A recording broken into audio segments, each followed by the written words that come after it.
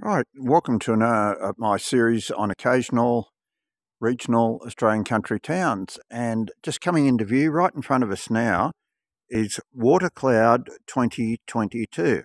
Now, those of you who follow my YouTube channel and aren't already subscribers will recall seeing this structure, which is in the main street at Dorrigo on the Dorrigo Plateau, in daytime. And I did say I would go back at night time, and that's Watercloud 2022, the main street at Dorrigo, illuminated at night time. Dorrigo is a lovely town.